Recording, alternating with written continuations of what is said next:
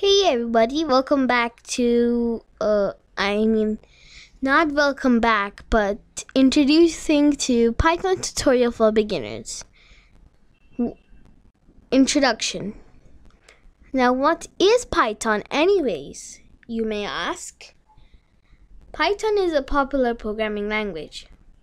It is used for web development, server-side, software development, mathematics, and system scripting. What can Python do? Python can be used on a server to create web applications. Python can be used alongside software to create workflows. Python can connect to database systems. It can also read and modify files. Python can be used to handle big data and perform complex mathematics. Python can be used for rapid prototyping or for production-ready software development. Why Python? Python works on different platforms, aka which are Windows, Mac, Linux, Raspberry Pi, etc. Python has a simple syntax similar to the English language.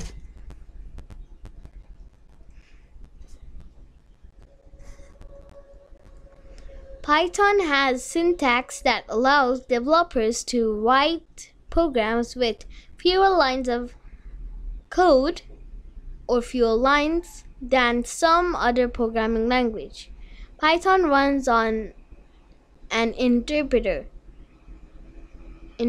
system, meaning that the code can be executed as soon as it is written. This means that prototyping can be very quick. Python can be treated in a procedural way, an object-oriented way, or a functional way. Good to know. The most recent major version of Python is Python 3, which we shall be using in this tutorial. However, Python 2, although not being quite updated with anything other than security updates, it is still quite popular. In this tutorial, Python will be written in a text editor. Actually, it is written in IDE, so no my mistakes. It is possible to write Python in an integrated development environment, aka IDE, such as Tony, PyCharm, NetBeans, Eclipse, etc., which are particularly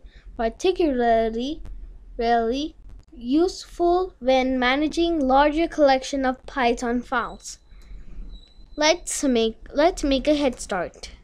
Let's start by making our Hello World project. So over here you can see my mouse cursor, and this is the code we are going to be using. So that's the end of the slide. Let's now head over to PyCharm. Now I'm going to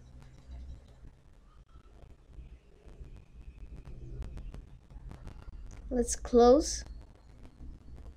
Now let's make room for PyCharm, and over here let's click a new project, and over here I'm using PyCharm, so you need to also install Python. But in Ubuntu Linux, it is no problem because it is already installed. Over here you can type If you are in Windows, you can over here type Python. And over here, I have Python installed. I have Python 3.7 to be precise. So enough of all the Windows tinkering, and you can install by watching other tutorials, and also download Python from other tutorials too. And then now let's click on new project again, and let's maybe call this hello. Let's maybe call this hello world. And over here, you can leave this as it is, or otherwise you can choose an existing interpreter if you have one. I don't have any, like Conda or pip.pnv. I was just going to use the main settings as it is.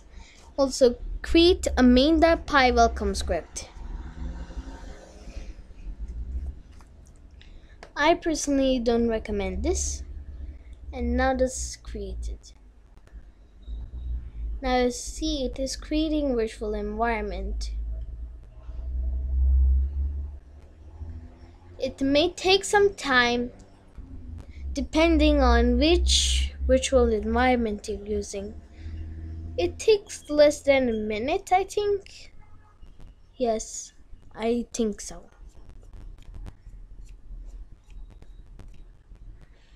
So, Python is actually a very easy programming language.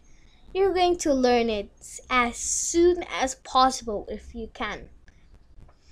So, yes, it always takes a long time for this to make, and see, it is actually saying something. It is downloading these pip packages.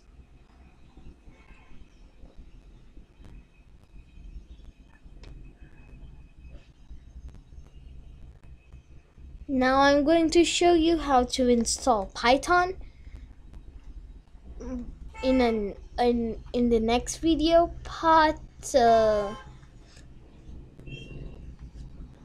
it is very easy. You just have to do one option, click, then you're done. Now over here we are in our project. First click on here and then lib. Oh, sorry. It is, of course, let's over here. Let's create a new file. Let's click new Python file. Let's call this hello world.py.